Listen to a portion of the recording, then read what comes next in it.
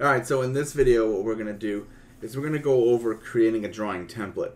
So to be honest, the first thing you should always start with is a template of your own design because it'll have your layers and stuff in it. So we're going to go over what makes up a template and just kind of go through a few things. I don't have a title block to put in here, but maybe I'll draw one a bit later and I'll insert it because again, a template is more of a fluid object. It's always changing.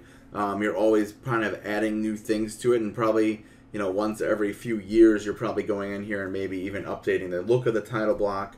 Maybe you have some new blocks and stuff of that nature. So the main things that need to be set in a title block, and I always start with the simplest thing first, is units. So I'm going to type in units here at the command line, and I'm going to hit enter.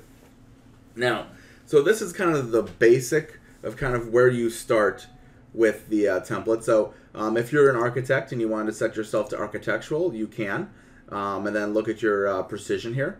But the way we work, I work in decimal feet, so I'm going to leave it in decimal.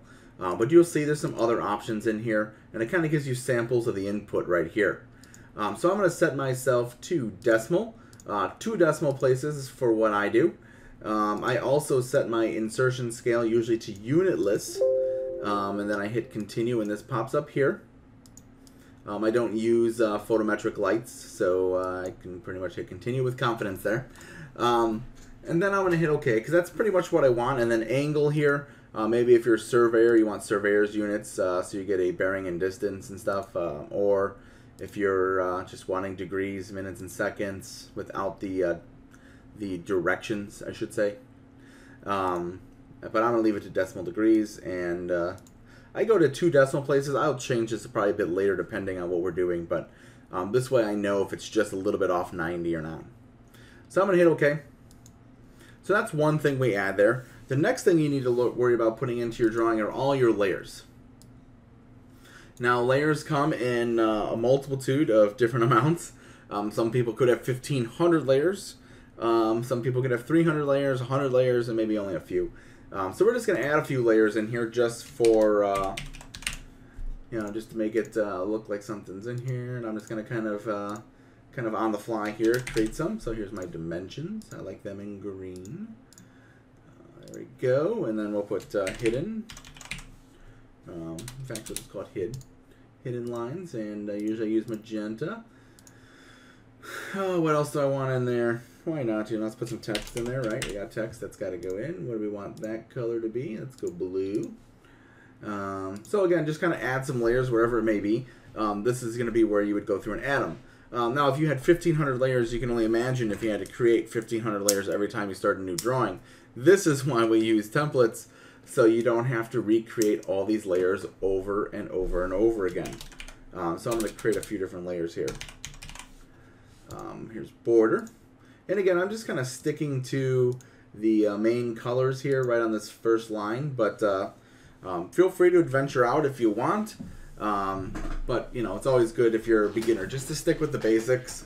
And again, whenever you go to a company or wherever you go, hopefully they have a nice setup of layers and colors and line widths and all that stuff set up for you already. So I'm going to make one called viewport here though, which is one that we're going to do a few different settings on. To change any of the settings, it's pretty much just click and go. But for viewports, what I'm going to do is I usually set it to a slightly different color, and I tell it not to plot. And the reason I do that is I don't want my viewport frame to print. So I usually put my viewport on its own layer and put it on this one. Now, some people put their viewport on a layer called def points, which sort of randomly creates itself through the AutoCAD process. And that one, honestly doesn't print as well, but I try not to use any of those because they're AutoCAD ones. Hence why you'll never see me draw on layer 0, usually, or viewport. If I draw on viewport, whenever I print, I'm not going to see anything. So, not to say I haven't done it before and then went, oh, but, So again, we'll add a few layers here. Again, just click on things. Obviously, hidden needs to be a different line type. So, we can go through here and select hidden. Okay. Oops, forgot to select it there. Again, not too bad in here. Again, just kind of click new layer right there. Layer filters and stuff, I don't really use them too much, but we'll go over that in another video. So I have layers, perfect. So I'm going to make my object layer current in here. Now what I'm going to do is I'm going to go on over to the Annotate tab here, and I'm going to click this little down arrow, or should I say little down directional arrow. I use Annotator for everything, so I'm going to double click on Annotative there. And then I'm going to go to Properties, or sorry, Modify. And then we can kind of take a look at what's in here, because again, you want this to be set as well. Again, you kind of play around with these things as you go, and you can kind of see them and how they adjust. You know, arrowhead size, I think 0.18 is way too big, so sometimes I set that to 0.15. And as you select it and change it, it changes up there. You know, where do you want your symbols to be? How long do you want the breaks, the jog, dimension, arrow, you know, jog factor, all that stuff. Text size, 0.18 times the scale is a little rough. I tend to stick with 0.1 times the scale personally. If you did 1/8 of an inch, that would be 0.125. But I'm going to do 0.1. I also like my dimensions aligned and above the dimension line, like this here. Some people don't like that, and that's fine. Everybody's going to have kind of a different look they like, and here's the place to play around with it. If you notice, since fit is selected, this is already checked box for you. You can't set the scale here. Now, when the text is not in the default position, what do you want to do? Place it over the dimension line with a leader is usually kind of what I like to do. Some people want to like have it kind of hovering off to the right. That's fine. This is basically when you move it around. And you can say place text manually, so you can kind of fine-tune things if you want to. And again, just by hovering over, you'll kind of see, it kind of gives you kind of what you're looking for. So if you ever needed to, you can always just hover over it. So primary units, this is one other place that architects will have to change. So you would have to change this to architectural, and then watch your precision here. Again, I'm using decimal. I'm going to change it to 2 decimal places.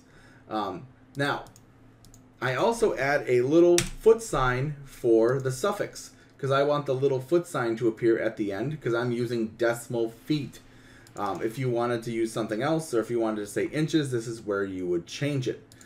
If you're using architectural, it automatically puts that inches sign for you. You do not need to add this. So for me, though, I need to add it 2 decimal places. I don't want all these trailing zeros, so I'm going to tell it to suppress them. And leading zeros I don't mind too much, so I'm not going to suppress them, but if you notice, right here and right there. Okay?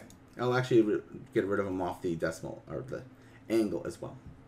Now you have alternate units. You don't have to, but you can kind of get some alternate units in there, and tolerances if you use it.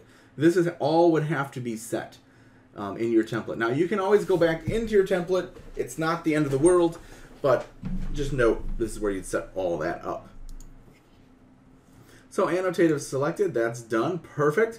Now what I'm going to do is I'm going to get out of model space, and I'm going to kind of cruise over to layout here. First thing I like to do is I delete the other layout tab out of it. I don't really need it. And then right here, what I'll usually call it is something more inquisitive other than layout 1.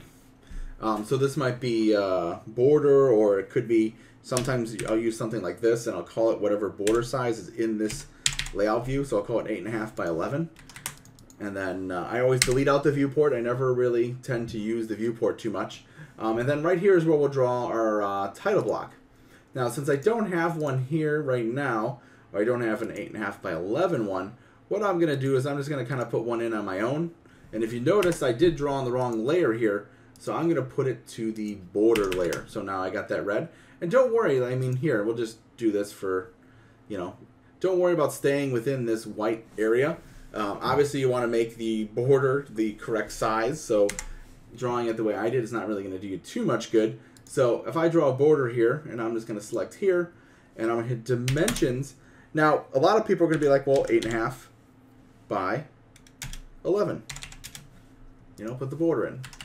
Oops, drew it the wrong way. That's fine. Just use that rotate command, bring it around.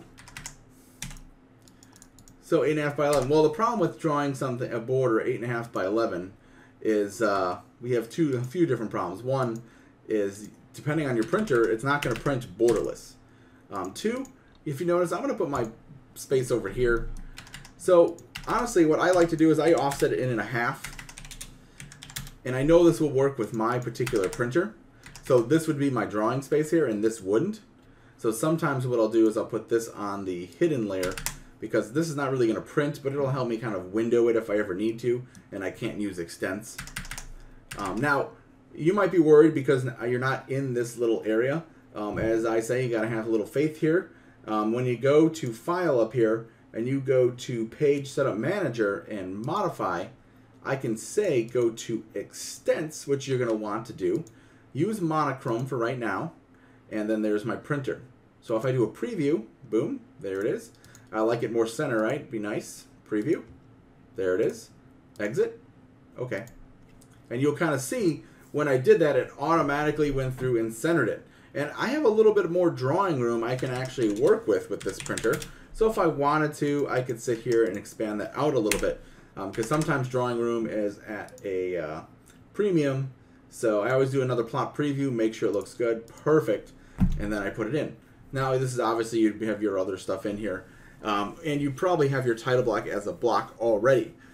So again, I'm not going to draw a title block, but I'll give you a few examples in another video of different title blocks that I have and have used at different companies. I'll just remove their logos so you guys can see them.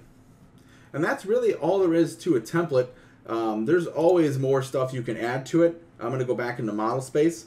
If you wanted to go through and add a bunch of standard fonts, you can. Most people, you know, I have the annotative one selected. I kind of can't stand this text SHX. And honestly, just because I went real quick there, I typed in ST, which pulls up the text style box. And I double clicked on Annotator to set it current. And then I'm going to set Annotator to something a little bit better than text. I'm going to use Simplex just because it's universal. But this is where you'd set other things. And I might, you know, I'll say text height and paper space. I want it to be 0.1. So again, it's automatically doing the math for me. So again, it's going to make the text height, whenever it's in viewport and in paper space, 0.1. So it automatically do 0.1 times the scale. Now, just as an example, so if I put some text in at L100, which we used to stand for Leroy 100, that would be 0.1 times the scale. So if the scale was 20, that text height would be 2. We used to have to kind of remember that ourselves and put that in. There was a few things that a few other programs kind of automatically did, but either way, if you change scales in the middle, all the text would not automatically change size for you.